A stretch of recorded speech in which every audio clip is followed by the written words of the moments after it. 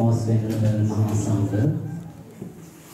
Here today we have all together, getting together, successfully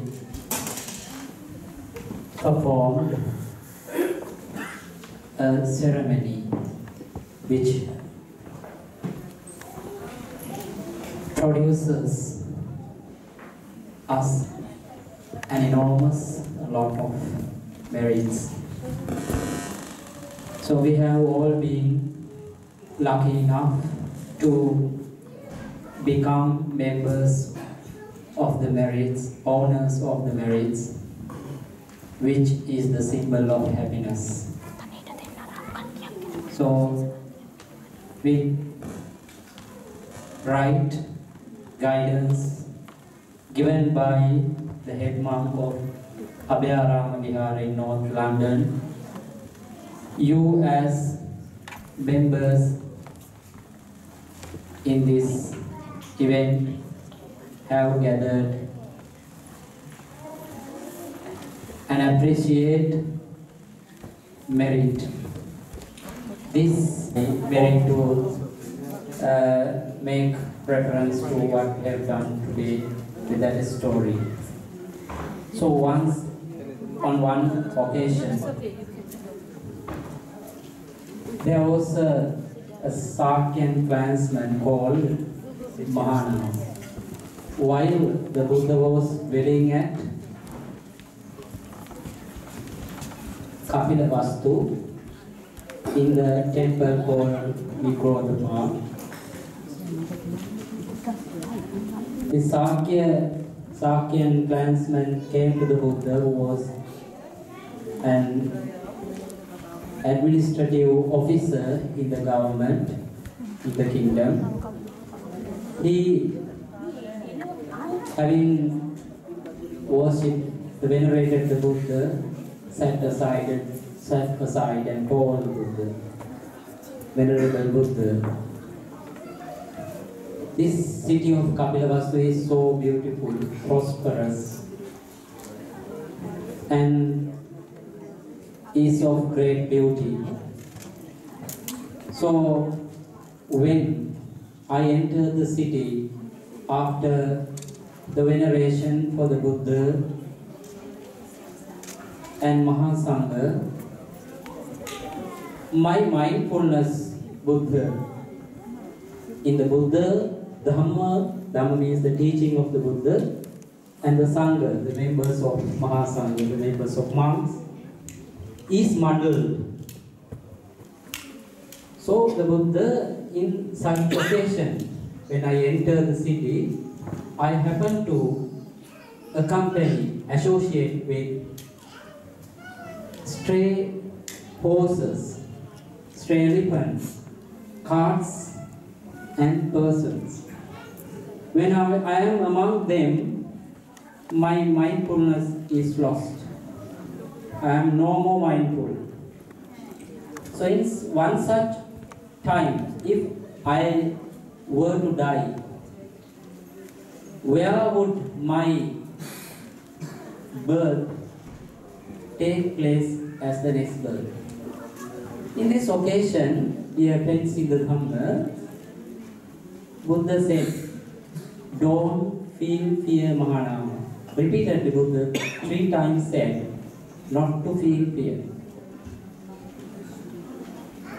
And Buddha proceeded in his talk, he said, a person who has long been able to develop, imbued with saddha, that is faith, sila, which is termed in English as ethics or morality, and then sutta.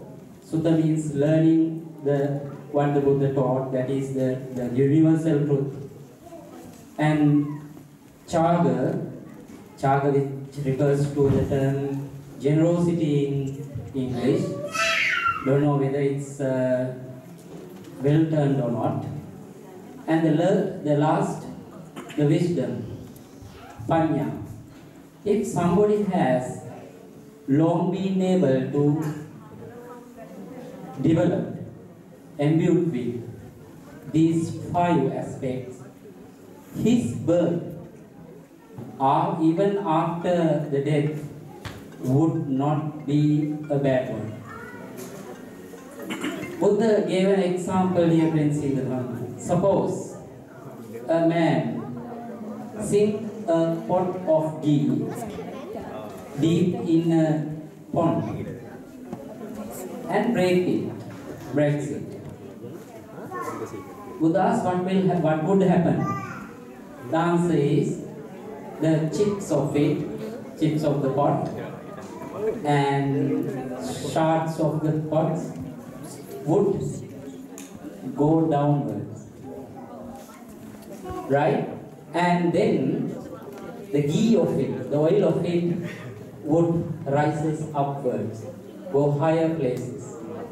Normally, as we all know, oil does not sink in the water, it goes up. Similarly, the one who has long been able to develop all these 5, which, if I refer back, faith, ethics or morality, learning Dhamma here, it refers to learning Dhamma, the teaching of the Buddha, and generosity, and the last is Panya. If somebody has been able to, or can be lucky enough to develop all these 5, his death, even the destination would be rising up, would be going higher. The mind of such person would rises up and goes to a higher place. So Buddha said to Sakya clansman Mahanama not to feel fear. I refer to this incident that took place in the time of the Buddha to refer to the importance of the time duration we dedicate for this ceremony called Katina ceremony. Dear friends in the Dhamma, it's not today we started this event. This was started nearly 4 months ago on the Boy Day in July.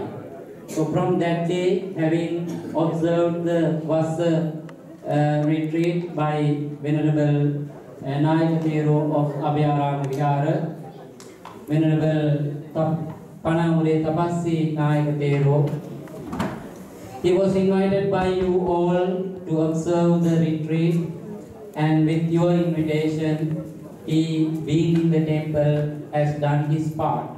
Simply because he performed his part as a monk, this event would not become a success. It's partly depending on the monk's view, and the other part, part number 2, is mostly depend on the ones who are the devotees of the temple. So you as devotees, whether or not you took part on that occasion, have invited him. So your part started from that day, and the views of the monk was also started on that day. So from that day, there is a special rule to follow by the monks and by you all as the devotees. So Buddha, as very often referred to, as told to make the maximum use of this time duration to accumulate more and more merits, to make your life more prosperous. That is not only your spiritual, worldly life, he also refers to the development of spiritual life. The friends in the Dhamma, the more effort you can take during this time, unlike in other months or other periods of the year, you can make a lot of efforts to gain merits. Your mind, which is very often get polluted because of the things that we associate, can be purified. Now, we at home, we normally try to keep our home clean, and whenever we are in a setup, we try our best to keep it clean, and we wash ourselves to keep ourselves clean. All the efforts we take to keep things which we see outside and around us to keep clean. But think twice or several times to see whether we have taken any measures or action to keep our mind clean. Like the dustbin, when there's a bin, everybody comes and put things which are of no use. So it gets filled, and soon after it got filled, we normally remove it. But we do not do the same to our mind. Things that happens around us and the ones we see mostly bring us roots for evil thoughts, unwholesome thoughts to arise. When we see people, sometimes we make our own decisions in our mind, and we either get angry or are greedy, become greedy. Or sometimes we are delusional. So because of all these unwholesome roots, our mind is often get polluted. So if we make efforts to gain merits, especially during this month in which the monks are mostly within the temple premises to gain merits, our minds will also become somewhat purer than otherwise. So this time period should be made use to do that due, because we are all living today. We don't know what will happen tomorrow. We live in a country like UK, might feel we are safer. But wherever the human beings are, or beings are, they are all subject to impermanence and some day or other to die. So we don't know the day of our death, but the Buddha always has advised us to make this valuable human life use to make it purer. So the more merit we can gather, the purer our minds will be. So when the mind is pure, it will become a pleasant mind. So when we work with a pleasant mind, whatever we do will be things of pleasant results. So if we can make efforts to regain this humanity again and over again, it will be one of the greatest things that we should have achieved in our life. As Buddha has preached, it is not just to enjoy life that we have been born as human beings. Buddha wouldn't have advised us like this if we were born, if we happen to be born as animals or in other evil realms. We are human beings who can develop the mind. Animals, say dogs or cats, can't develop their mind because they are born to a realm where they cannot anymore develop their mentality. So we as human beings can do it to the best, and it was one of the human beings who became a Buddha and paved the path for everyone to become the Buddhas. So taking that into consideration, if we can make the maximum use of the time duration beginning from July to November, the day of November, we can become lucky ones. You are happy today because we have seen things which are pleasant. This happiness will fade away if you will not take an idea to continue the strength that you have gained today, strength to suppress or eliminate your greed, things that can suppress your anger, and things that can suppress or eliminate your delusion, so that your mind will be pleasant. So if you are all, without saying I am busy, like the Sakyan Mahanama, who was an administrative officer in the kingdom, took enough effort to continue the mindfulness in the Buddha and his teaching, associating the Mahasangha, your life will also be one such great.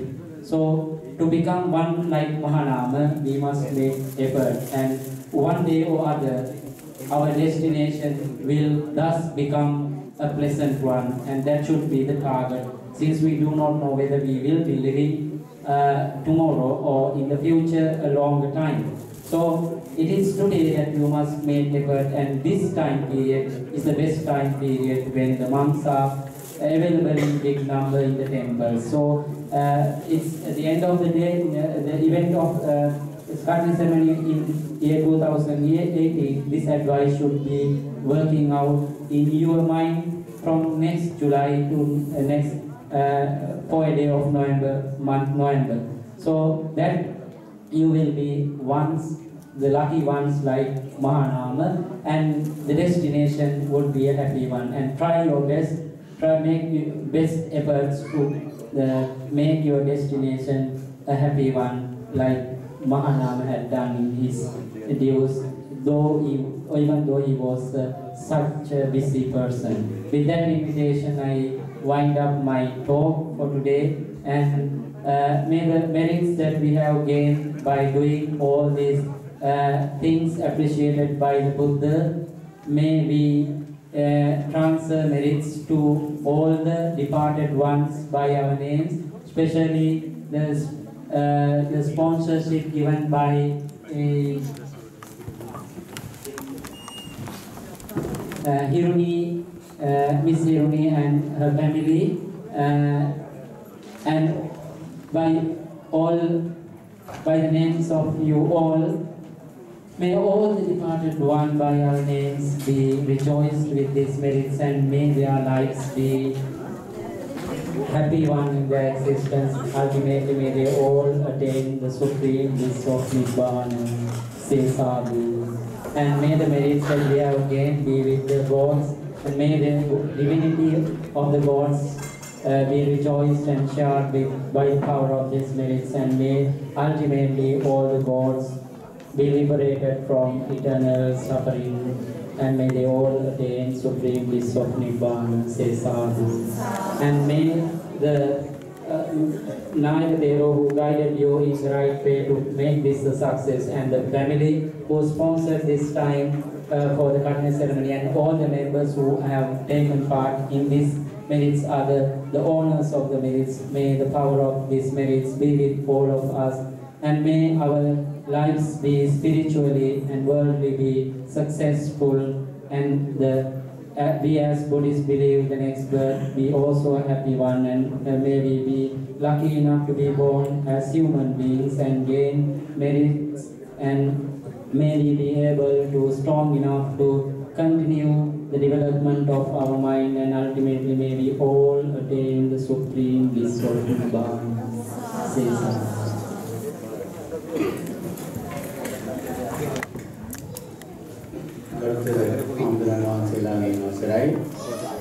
උදෑසන කාලයේ පටන් මේ අවස්ථාව